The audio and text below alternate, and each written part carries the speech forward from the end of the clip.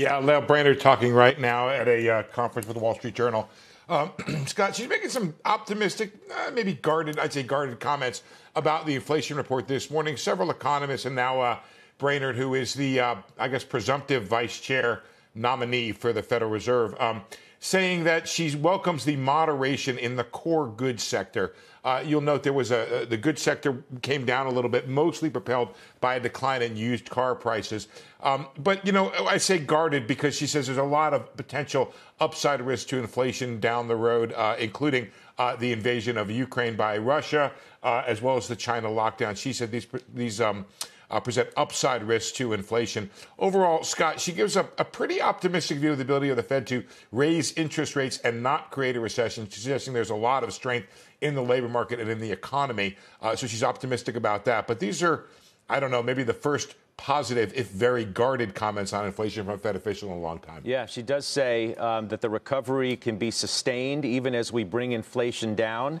Right, that speaks directly to the question of whether they can engineer the soft landing amid doubts that they can actually pull that off. And then the other thing I find interesting that she says, too, is that financial conditions, she thinks, will bring demand down to more sustainable levels, i.e. tightening policy, tightening financial conditions a bit, is going to do the job she hopes and thinks. Now the question is, the proof's going to be in the pudding, Steve, as to whether they can actually pull that all off. Yeah, and do so without a recession. I think the Fed can fight inflation and win, but as we've been talking about, Scott, it sometimes wins ugly with the large rise of unemployment and or it ends in a recession. I think what the Fed has going for it right now is this very low unemployment rate. It has 11 million job openings to, you know, kind of play with, in the sense that they may get rid of job openings and not actual jobs. That's the upside.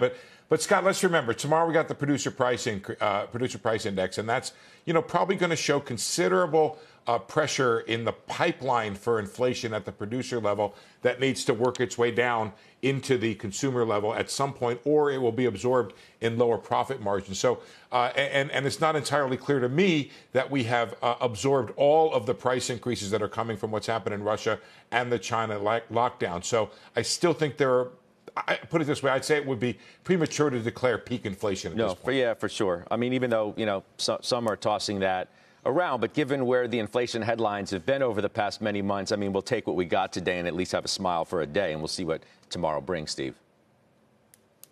Sure. Yeah. I mean, I think that's the only thing you can do here is everybody wants to be on top of that peak inflation trade or story, but you just can't do it. And even Brainard herself said, you don't want to go too far on 1 month's headlines. So she's guarded about this optimistic take. All right, from the for sure. report. Steve Leeson with the headlines there from Brainard. Thanks, Steve.